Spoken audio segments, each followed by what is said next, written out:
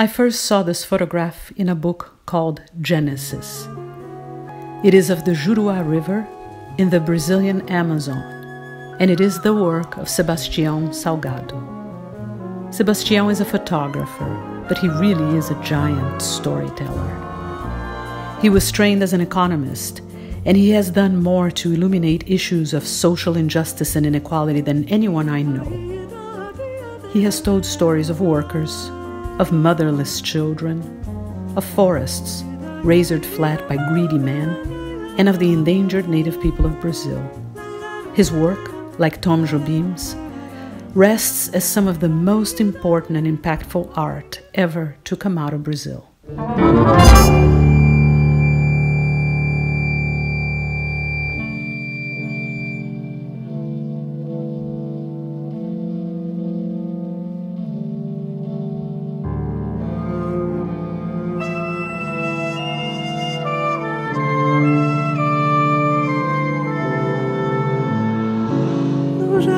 Das rosas de sonho e medo, belos canteiros de espinho e flores lá. Quero ver você, olaré, olará, você me pegar.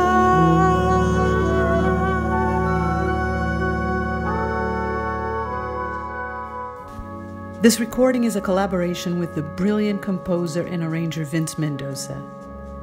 When I was telling people about this recording, I was describing Vince as a translator of sorts, where he is decoding the Brazilian harmonies, the melodies, the rhythms, sometimes even the Portuguese language. Because through his unique sonority and his brilliant orchestrations, we are rewarded with a better understanding of ourselves.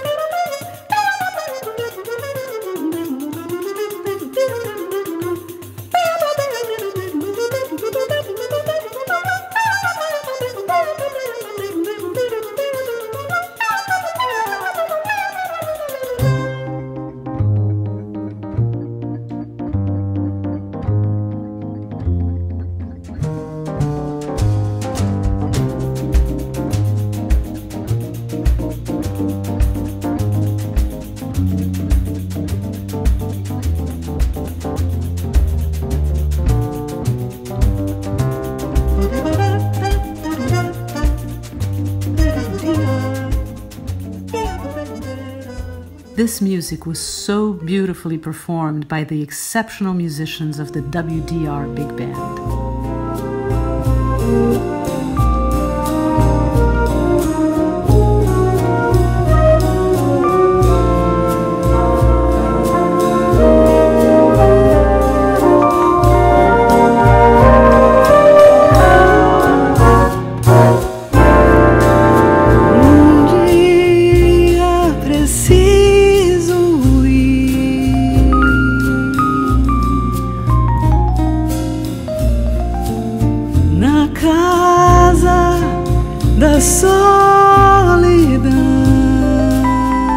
All the composers included in this collection are wonderful storytellers.